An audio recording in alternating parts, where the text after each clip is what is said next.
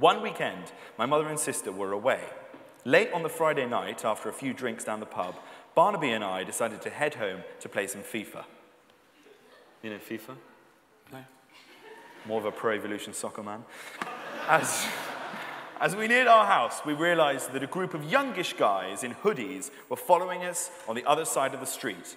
We knew they were gangsters because one of them was riding those tiny little BMX bikes. You know, the little, really little ones that make them both comical and scary at the same time. Like a sort of stabby clown or an angry circus midget. "Do you have your panic alarm, Barnaby?" I whispered to my brother. "Jack, they're not going to rape us," he replied, clearly not as worried as I was. "Well, if they do, you're first. That way they'll be too tired to bother with me."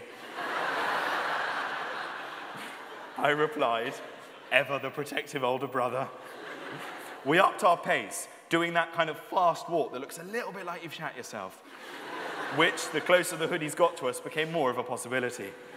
Thankfully, we got into the front door without being raped.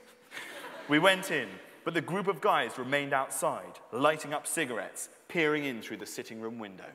Yeah, just a couple of guys who were up to no good and started making trouble in our neighborhood. Whoosh.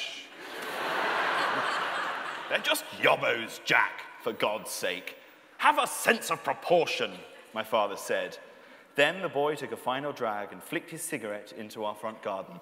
It landed on my father's camellia. "Little shit!" growled my dad. He was off. In the rush to get downstairs, my father had been unable to fully fasten his silk dressing gown. As one of the boys squared up to presumably punch him, a gust of cold wind shot up the dressing gown. The garment billowed open dramatically, revealing my father's body in all its glory, his manhood caught in the glistening moonlight. "Oh, what the fuck, man?" one of them said, before staggering back in shock. They all looked at each other, not knowing what to do. My father made an unsuccessful attempt to re-robe himself, but in his hurry made it look like he was simply fanning both flanks of the dressing gown in order to draw attention to his nakedness. What I seem to remember is where you trod on something, so you started howling as well. Like, "Wah! Wah!" It was like a pterodactyl. "Wah! Wah!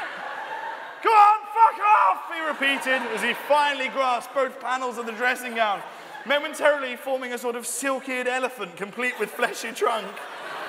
This time the boys turned and fled. I've never seen people move so fast in my life.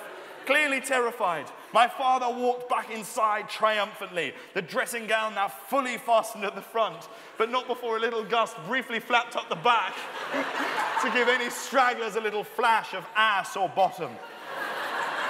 He got back into bed and went to sleep as though nothing unusual had happened.